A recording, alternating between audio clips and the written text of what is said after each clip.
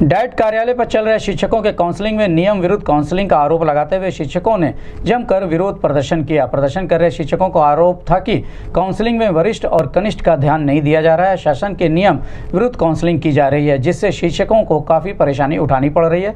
Gorakhpur news से बात करते हुए शिक्षक नेता आनंद कुमार राय ने कहा कि नियमों की धज्जियां उड़ाते हुए काउंसलिंग की जा रही है, जो न्यायपूर्ण नहीं है। इस संबंध में जब गोरखपुर न्यूज़ संवाददाता ने BN सिंह से बात की तो उन्होंने शिक्षकों को आरोप को बेबुनियाद बताते हुए कहा कि काउंसलिंग नियमानुसार की जा रही है।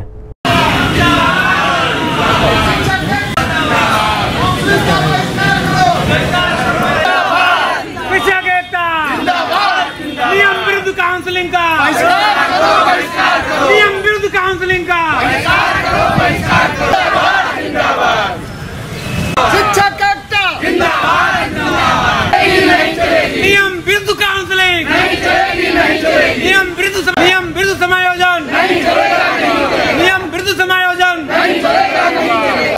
शिक्षक एकता जिंदाबाद। हमारा नाम आनंद राय है, अध्यक्ष जूनियर शिक्षक संघ है। और जो शिक्षक का अनुपात है वो अभी पालन नहीं किया जा रहा है, और सारे लोगों की इतनी सारी विसंगतियां होने के बाद भी जबरदस्ती किया जा रहा है।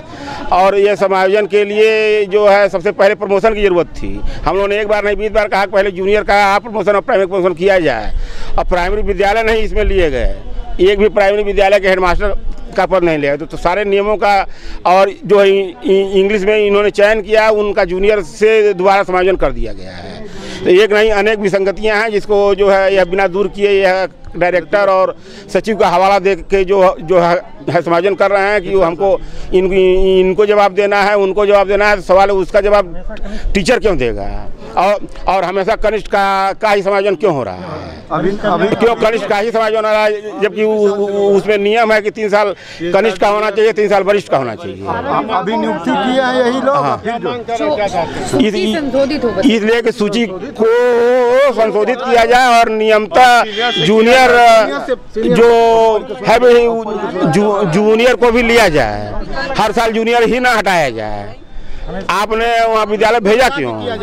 आपने विद्यालय जो है भेजा ही क्यों? जब वहाँ जगह नहीं थी तो आपने भेजा क्यों विद्यालय पर? विकलांग लोगों का हाँ, और विकलांग लोगों को हटाया जा रहा है। वो विकलांग और विज्ञान का समायोजन नहीं होना चाहिए था, और विज्ञान भी हट गए जो है। नियम विरुद्ध शासन का एकदम स्पष्ट उद्देश्य है, और रोज हर नहीं शिक्षक का आरोप है क्योंकि वो लोग हैं जो समायोजन में आए हुए हैं।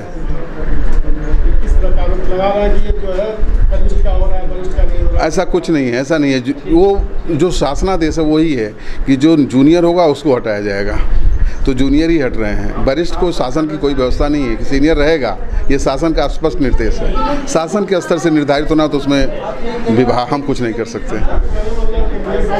नहीं, नियम का उल्लंघन अगर नियम का उल्लंघन होता तो ये टीवी वगैरह जो चल रहा है नहीं चलता। पूरी पारदर्शिता के साथ 6 ब्लॉकों में 281 आए हैं और सारे ब्लॉक हमारे संतृप्त हैं, तो कोई मतलब ही नहीं है।